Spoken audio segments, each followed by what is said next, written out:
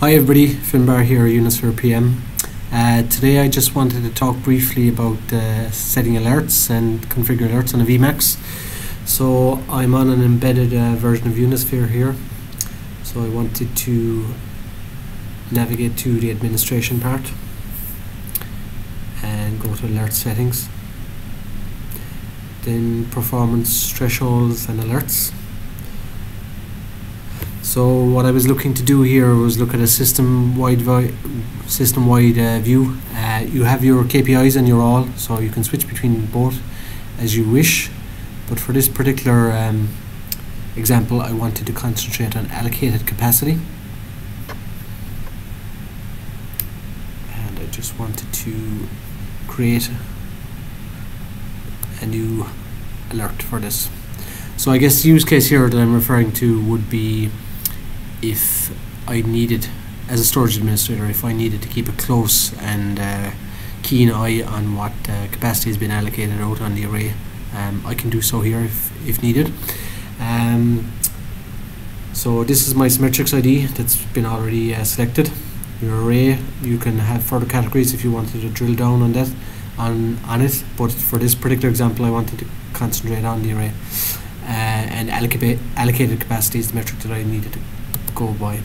So the first threshold is, I'm going to go 60%, and second would be 80. And I want to enable alert. So the first threshold severity, I want to be warned rather than information, and on the second I want it to be critical. Because at that point in time I need to review my overall storage policy on this array, see if there's something I need to do, whether it be move some of the existing workload off the array itself, or potentially even tech refresh the array. So I need to keep a close eye on it.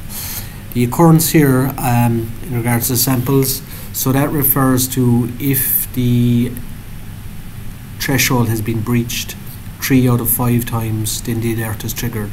So if it has only been breached 2 out of 5 times, it won't be triggered, but if it hits the 3 out of 5, then the alert will be triggered at that point in time.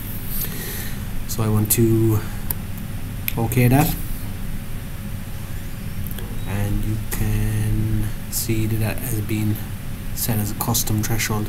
So these were your defaults, which the box was loaded with as it was shipped, and I've set a custom here. So if you wanted to go in here and edit,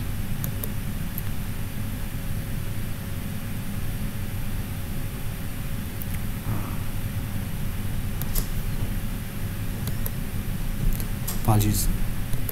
So if you wanted to go in here and edit that, then you would have the ability to. So there are the previous settings that I had configured. Okay, hope you found that helpful. Please hit subscribe, and if you have any other requests for videos, please let me know. Thanks.